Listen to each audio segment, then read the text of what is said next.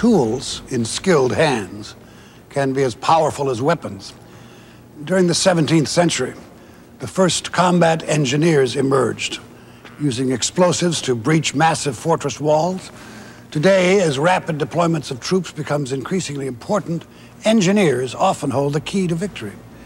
They clear the attack routes, so valuable to offensive operations, and construct obstacles that can ensure a safe retreat. This ability to control movement on the battlefield makes the combat engineer indispensable to an army at war. The Gulf War was yet another reminder of the engineer's vital role. The 72nd Combat Engineer Company was attached to my task force for the duration of the war. And they were so important that I had my two lead companies forward, a tank company and a mech company with 113s. Immediately behind that was me, with my tactical command post, and my engineers. And the reason they were with me forward is because as soon as we ran into enemy obstacles, and we did in the valley, they immediately kick in and breach the obstacles so that we can maintain our momentum in the attack. And we became big believers in their capabilities. As troops and equipment arrived in Saudi Arabia, training took on an added sense of urgency. Intelligence and reconnaissance reports indicated the Iraqis had constructed a series of fixed, dug-in defensive positions along the border between Kuwait and Saudi Arabia. U.S. exercises began to resemble a desert version of World War I, where soldiers learned how to penetrate defensive engineering obstacles such as trenches and barbed wire.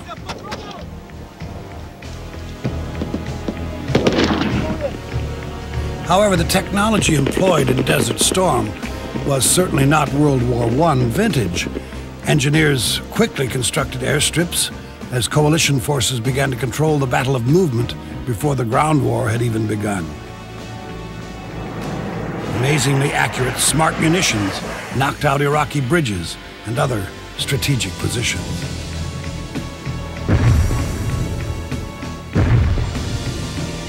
But as the start of the ground war approached, most of the Iraqi positions were still intact. A decision had to be made: to attack the defenses head-on or attempt to maneuver around them. In the end, the coalition forces made a wide, sweeping maneuver around a lot of these defenses. However, some of those defenses had to be breached. They had to be cleared. And that is why the combat engineers had a very vital role in punching through those Kuwaiti defenses. First of all, the mines had to be detected. Then they had to be cleared. The main method of clearing the fields were mine plows attached to engineering vehicles and other armored units. These plows dig up mines from underneath the surface, avoiding the detonators on top of the mines. The use of armored vehicles like the ACE earth mover allowed the forces to quickly move forward, even in the face of possible enemy fire. The mine-clearing line charge is another method for clearing fields. It fires a hose filled with plastic explosives, which is then detonated, destroying any mines in the area.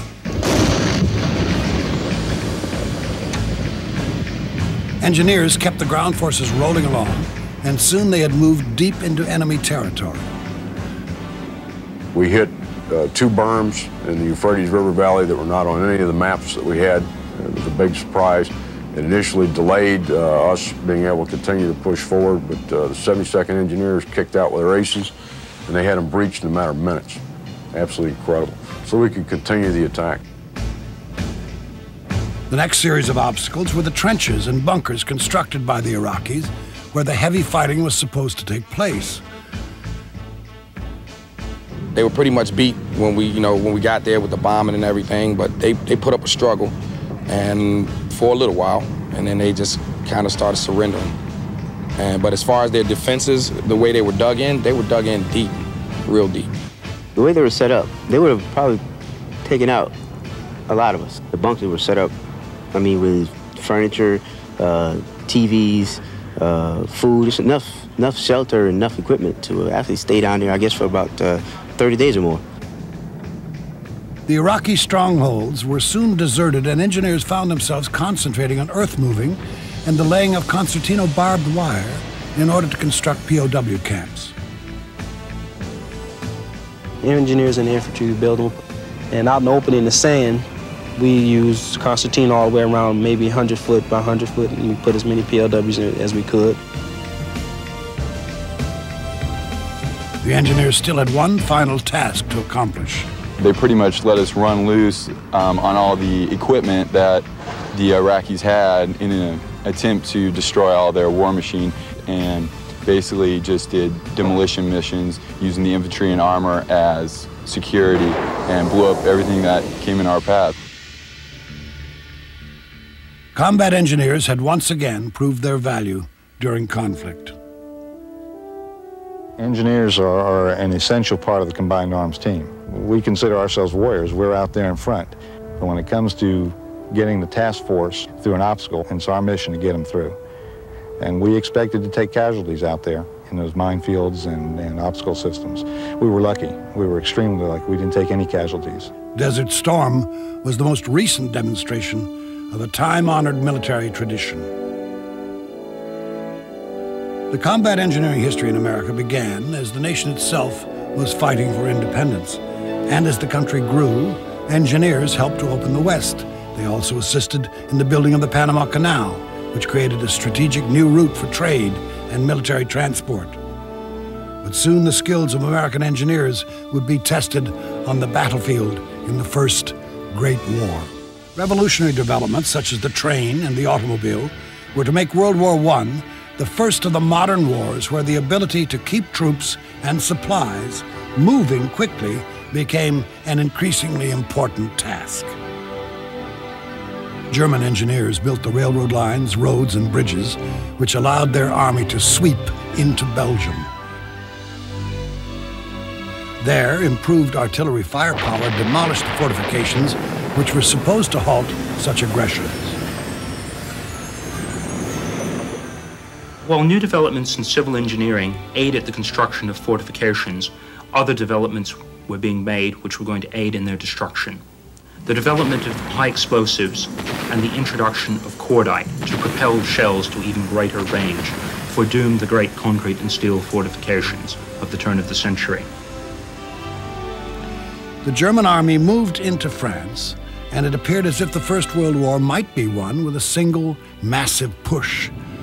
But the French army was able to blunt the German offensive as swift advances by cavalry units became a thing of the past, and trenches came to dominate the landscape.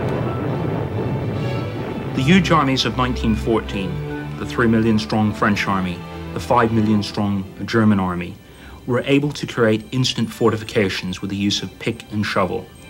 Initially quite shallow trenches, but as the armies remained static, these trenches were improved, ever deeper. Sandbags were used to further reinforce them. Parallel trenches were dug. Eventually, these systems became several miles in depth. Communication trenches were dug to link the various lines of trenches, so a soldier need not expose himself by going over the top to deliver supplies to the forward trenches or when a normal relief in the line took place. To protect the forward line of trenches, forests of barbed wire sprang up.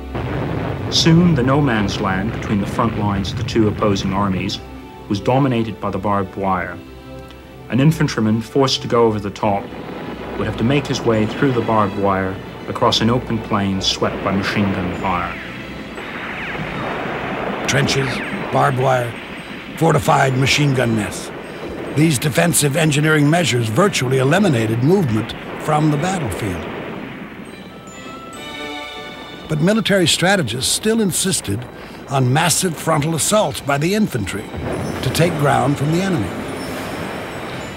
Soon there was a shortage of soldiers on both sides. Reinforcements were sorely needed, and fortunately the Allies had a great untapped source in America. The French and English were under the impression that we had a large military. And little did they know how few we really had. They asked first for engineers. Could you send us some Army engineers? We knew nothing about trenches. We knew nothing about building trenches. We had to learn trench warfare, trench technique, British technique, and so that's how the American engineers were trained, was in actual combat. American engineers joined with French and British veterans to introduce several innovations. Bricks and concrete were used to reinforce field bunkers and trenches. A clearly defined firing step was added so troops could fire while standing and then step down out of harm's way instead of balancing on an unsteady slope. Trench sides were reinforced, and ladders or earthen steps meant that soldiers no longer needed to waste valuable seconds scrambling out of trenches. Despite these improvements, a trench was not exactly a comfortable place to live. We had to stay in the trenches for some periods of time, and which we didn't like. There are no words to explain how difficult it is to constantly be in mud. But believe it or not, it has its moments of great relief and security, and in an offhand sort of explanation, I guess you might call it, it was a haven. The German army was also forced to spend long periods of time in the trenches under equally inhospitable conditions, including the bitter cold on the Russian frontier. But any man would prefer a trench to the meager shelter of a shell hole. Still, nothing compared to the horrors of going over the top and through no man's land. It's no way that you could explain a firefight or being flat out scared to death going over the top. The wire was wicked. The German wire was so bad, so tough to get through. So many of our men got hung up in it, just got all shot to pieces. After a big push, it was pitiful to look back at the American bodies that would be there maybe for a day or two before we could get them untangled from the wire. Finally, there came an invention which could overcome all of the defensive engineering measures and provide desperately needed offense for the Allies. It was a British Royal Engineer, Colonel Swinton, who conceived the idea of the land ship, the tank, an armored vehicle which would be capable of rumbling forward, crushing barbed wire, impervious to machine gun fire, crossing a first trench, and moving on to cross the second and the third trench. The Americans quickly moved ahead. Engineers laid wooden pontoon bridges, allowing the infantry to continue the attack while vehicles crossed over more permanent structures. The last German defenses were penetrated, and the prisoners were led away. The American Corps of Engineers could now celebrate, knowing that it had paved the way to victory.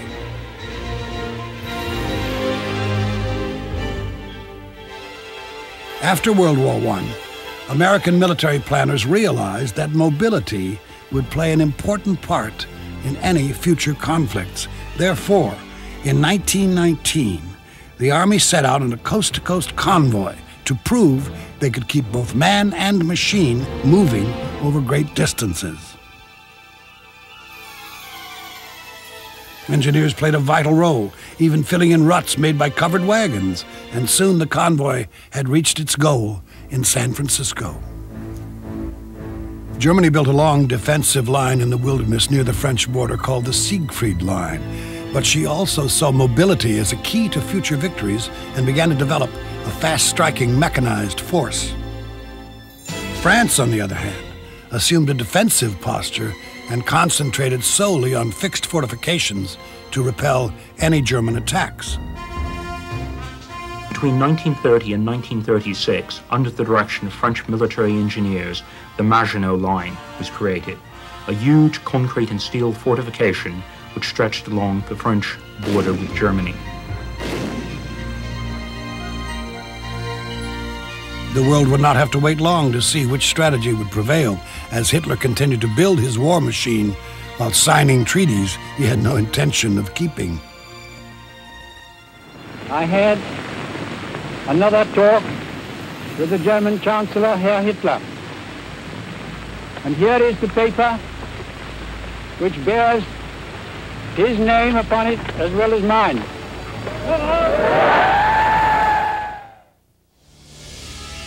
World War II began as a classic battle of offense versus defense. The fast-moving German blitzkrieg avoided the Maginot Line entirely, attacking through Belgium instead. This highly mobile strategy exploited the shortcomings of fixed fortifications. The tremendous disadvantage is that you're immobilized. And what happened, the attacking force simply would bypass the main facilities, get around behind them, and then either close in and destroy them, or else just leave them there. So once you've passed it, its real value is negated. Soon the German army had taken Paris, and once they had control of the northern half of the country, they began to fortify its coastline to deter any attacks from across the channel. This length of obstacles and concrete bunkers became known as the Atlantic Wall. In order to take the offensive, the Allies began planning the invasion of German-occupied northern France. Increasingly large amounts of American troops and supplies made their way to the southern coast of England. The problem was finding a suitable place to attack where the Allies could gain a working harbor. All of the German ports were heavily defended. The Allies decided capturing an existing harbor would be too costly, so they decided to bring one with them. Engineers built a floating harbor, which was taken across the English Channel in sections and assembled on the shore near Normandy. Soon ships were docking and vehicles began rolling off this amazing feat of engineering.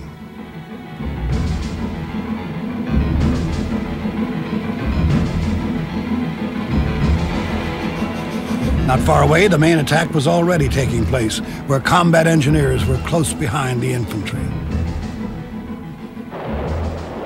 There was a tremendous number of engineers because they had found in previous invasions that without to support people, the engineers to clear the beaches of the obstacles and then to help unload, they simply couldn't make an invasion work. Once the beaches were made passable, the heavy bunkers of the Atlantic Wall still needed to be penetrated. The Germans set up small arms fire and heavy artillery and direct anti-tank fire. Now, these were housed in very heavy, well-protected, well-guarded concrete emplacements, pillboxes. Most of those things had to be taken, and they were taken by infantry and engineer-coordinated attacks. The line was very difficult, and we lost a considerable number of men, 15,000, 20,000. Indeed, the cost was high, but the Allies finally had their foothold in France, and it was time to take the offensive. As the forces moved forward, engineers were immediately called upon to solve a problem indigenous to the Normandy region of France: thick hedgerows, which the tanks could not get over or through. In Normandy, we had these hedgerows, which were absolutely awesome defense positions. And it was a young engineer, sergeant, I believe, that came with this idea. And he'd had experience of clearing hedges on a farm with a bulldozer. So this soldier came with the idea of this hedge chopper, which was nothing but a piece of I-beam with some long spikes welded out in front. And you take those spikes and hook them onto the towing clevers on the tank, and they were about 18 inches long, and the tank would run up and hit the hedge, and those spikes would dig into the roots of the hedge and cut the roots, and the inertia of the tank would go through. It worked beautifully. The next series of obstacles to be conquered by the engineers were the many rivers that flow through Europe. If you take a look at the map of Europe, you will see that Europe is crossed by no less than about 8 major rivers. Virtually any bridge of any consequence, the Germans blew them as they retreated, so that the river was there as an obstacle. You could say that the tanks, for instance, or the infantry could have made their advances across Europe without engineers, but they would have suffered substantial delays, and they would have suffered probably more casualties. Pontoon bridges had improved since World War I. They were now made of rubber instead of wood and could handle almost any vehicle, including some of the heaviest tanks. But even these newer pontoon bridges could not be used when the rivers were flowing quickly after heavy rains.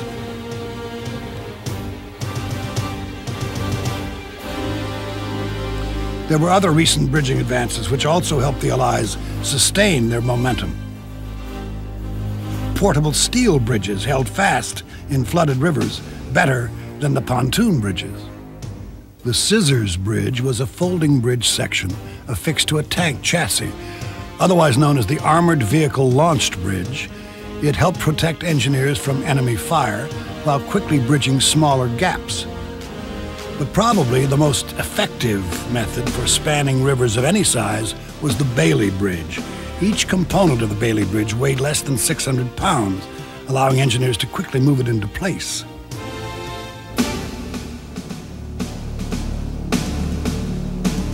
Effective and fast bridging was essential to keeping everyone from the buck private to General Patton moving forward. But constructing bridges was dangerous work. First, engineers had to cross the river in small boats to make sure the landing site was suitable, and once building had started, they were often under direct enemy fire.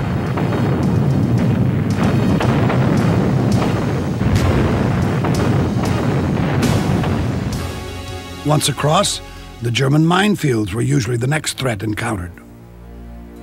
Because the German army was now on the defensive, they relied more heavily on the use of mines in order to slow the Allies' advance. Large anti-tank mines designed to stop Allied armor were usually used in combination with anti-personnel mines. To prevent engineers from lifting the anti-tank mine, anti-personnel mines had been developed. The purpose of the anti-personnel mine was not to kill, but to maim, to impose a burden upon the enemy's logistics system. Wounded men needed to be evacuated.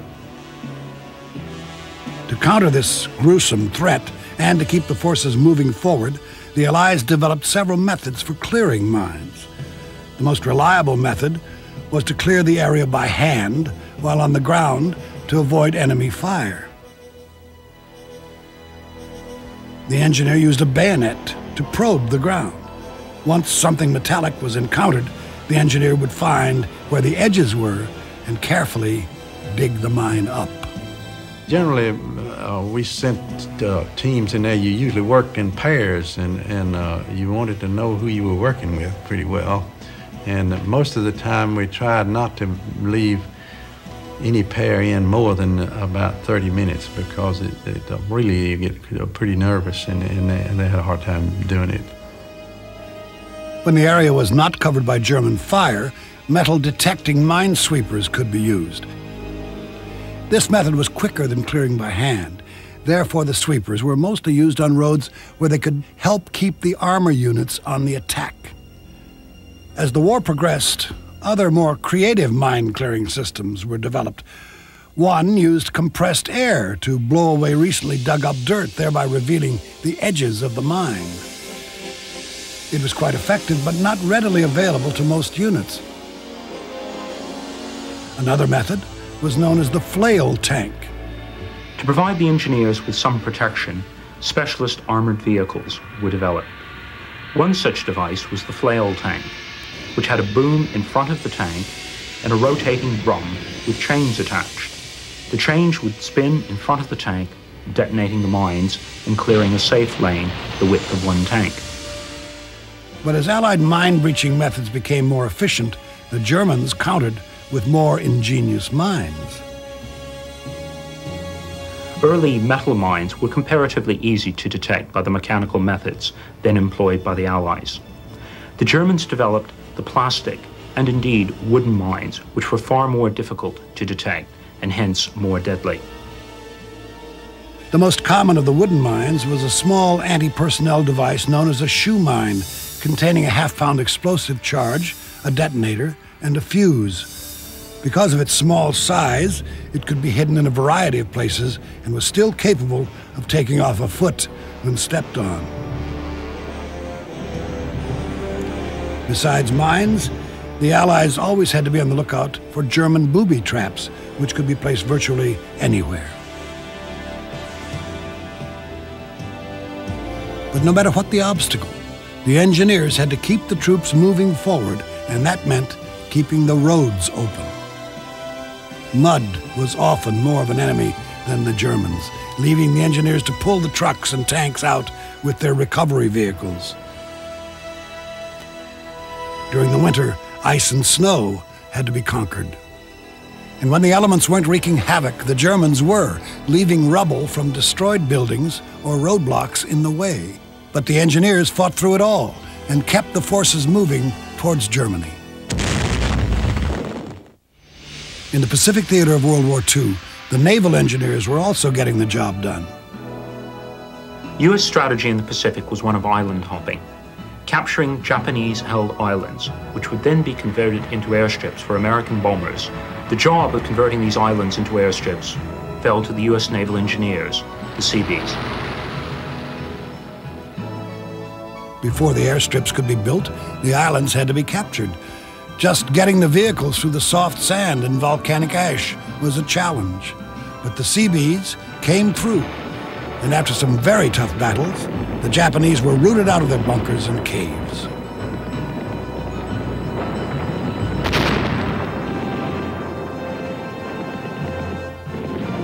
The roads and airstrips could now be built as the U.S. gained another valuable stepping stone towards Japan.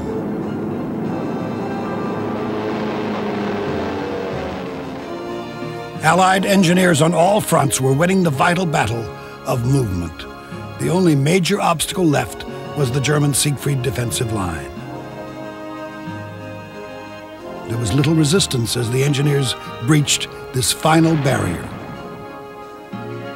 Soon the forces were pouring through, and as the U.S. Army neared its ultimate goal, the other units had a chance to reflect on the remarkable abilities of the engineers. They had to fight, you might say, unprotected from enemy fire coming in at them. They were unsung heroes in the respect that they knew when they had a job to do up at the front. They performed very well.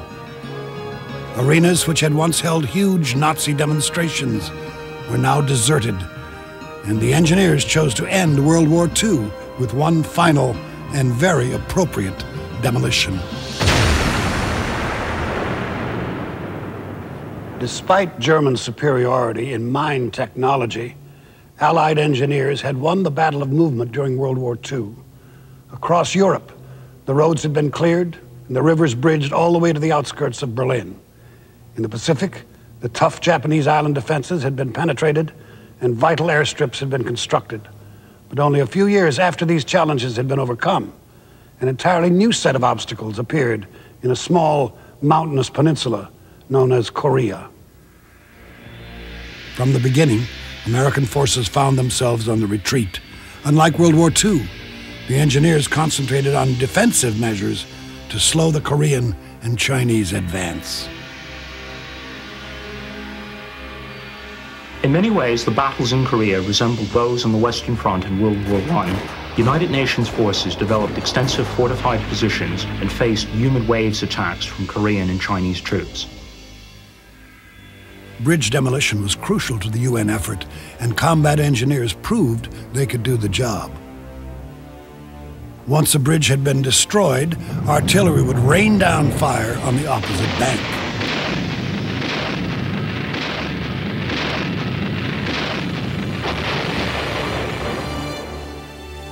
Even entire harbors could be demolished, forcing the enemy to rebuild as U.S. forces pulled back.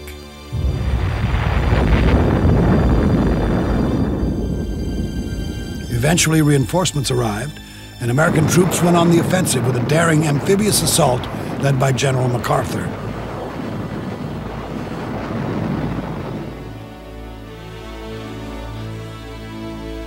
But the red wave just kept coming, and soon U.S. troops were moving back across the 38th parallel, taking out any bridges that were left along the way.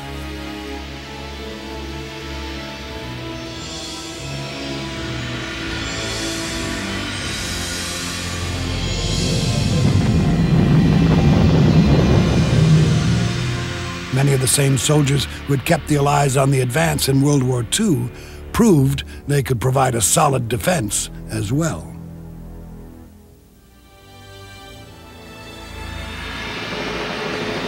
On the decentralized battlefield of Vietnam, engineers had to demonstrate their skills for enhancing friendly movement while at the same time countering enemy mobility.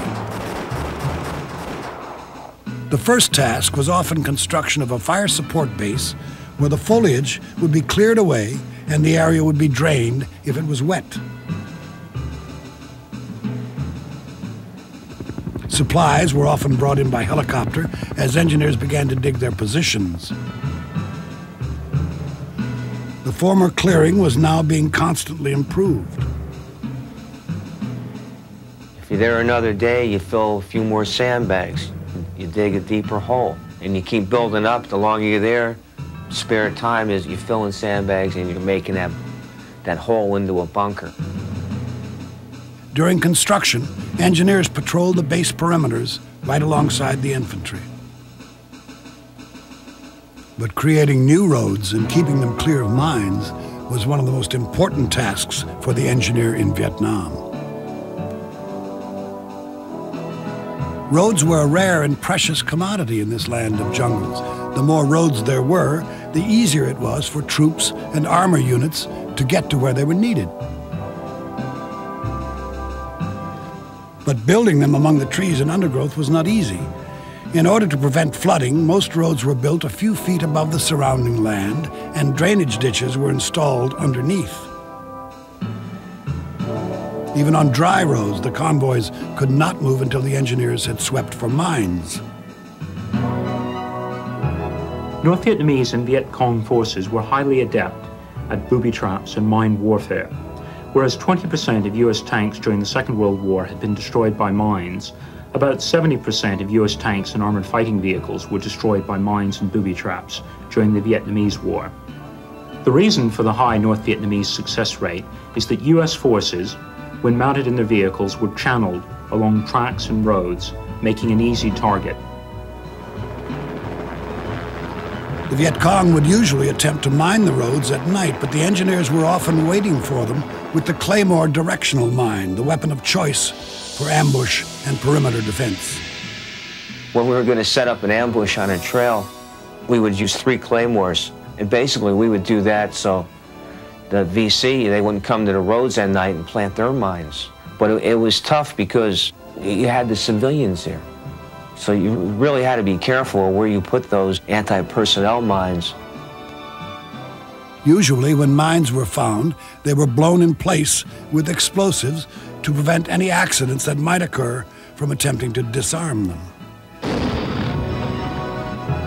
Another method for keeping roads safe was to remove any foliage for a few hundred yards on either side, which effectively eliminated any hiding places the enemy might want to use for an ambush. And once clear, the convoys were free to move ahead safely. But some areas of Vietnam were simply too remote for roads, so engineers would hack their way through to create new footpaths. Making that first initial cut into that bush there, it's kind of an eerie feeling, not knowing exactly where you're going. and being surrounded by all that foliage and thick jungle, I mean thick jungle. That not knowing which was really the edge of the daily life over there. Once the paths and roads were operational, the rivers had to be bridged. Pontoon bridges were still in use, while other rivers usually required more permanent structures. But the Armored Vehicle Launched Bridge, or AVLB, was the most effective means of keeping the armor units moving through Vietnam with its many smaller rivers and ravines. Despite the engineers' success in clearing the way for friendly troops, they had a very difficult time trying to control the movement of enemy troops because the enemy was not always in the jungle, but often underneath it instead. The North Vietnamese and the Viet Cong armies constructed vast tunnel works beneath South Vietnam. They were self-contained cities. From within these underground tunnel complexes, Vietnamese forces could pop up to snipe American forces and then disappear at will. The opposition's ability to move effectively underneath the ground is the main reason why there were no clear battle lines in Vietnam. Therefore, a group known as the Tunnel Rats was called upon to take the fight to the enemy. Finding the North Vietnamese and the Viet Cong within their tunnel complex was a difficult and dangerous job. Tunnel Rats were American volunteers who went down into the tunnels, armed with a flashlight, a pistol, and clawed their way forward in the darkness until they made contact with the enemy. On other occasions, the tunnel entrances were simply blown up with a grenade or explosives. But this was only a temporary measure because it destroyed just one entrance and not the entire tunnel network.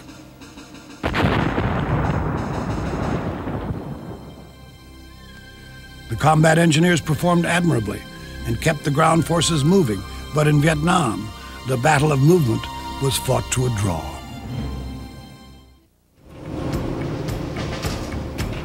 Today, a new generation of engineering vehicles is allowing combat engineers to accomplish their missions more efficiently than ever.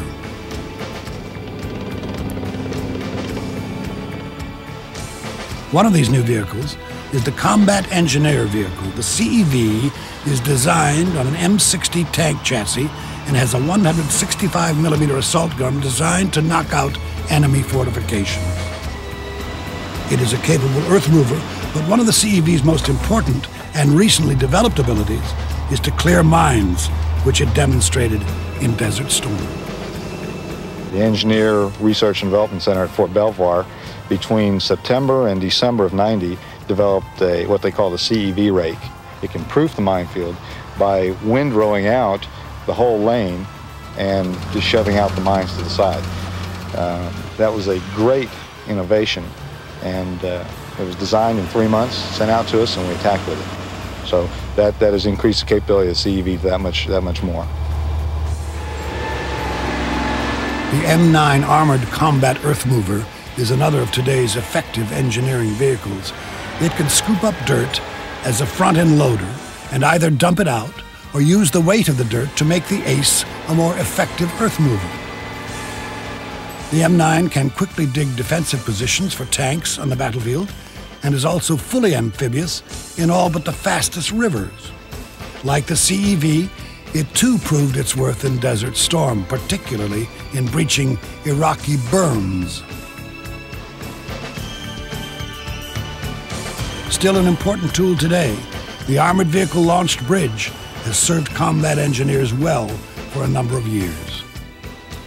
Armored Vehicle Launched Bridge, or AVLB, is also on an M60 chassis. It's designed to carry anything in our inventory right now.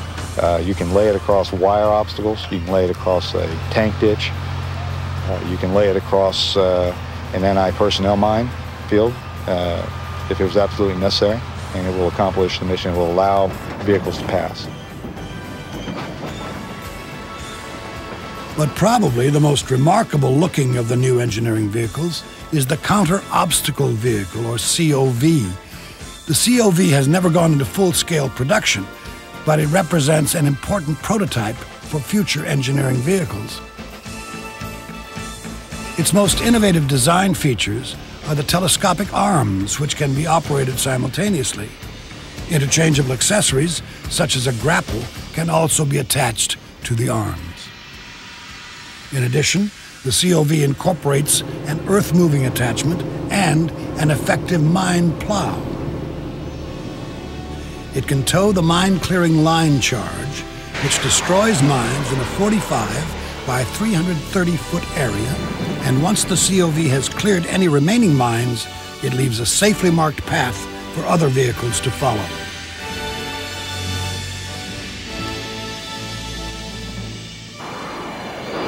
Mine dispersal systems have also undergone some amazing changes. Artillery rockets and missiles can deploy mines up to 60 miles away, and even aircraft can now deliver mines such as the Gator mine dispersing system. The Gator system can be used on any aircraft capable of delivering free-falling munitions, allowing an army to lay movement-restricting fields deep in enemy territory. Once in place, they're just as lethal as any hand-placed mine. But more than equipment, it is pride and dedication that ultimately prepares the combat engineer to confront the horrors of battle. We were combat engineers. We were with the frontline troops. I didn't run out and do a Sergeant York. I didn't kill 120 people with my own little rifle. I just did what they told me to do as best I could do it. Out of my platoon, we had 3 KIAs, 3 guys that lost limbs, and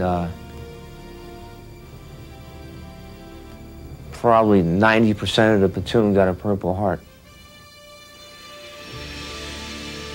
The dazzling array of today's engineering technology illustrates an ability to shape the landscape and to channel the direction of combat.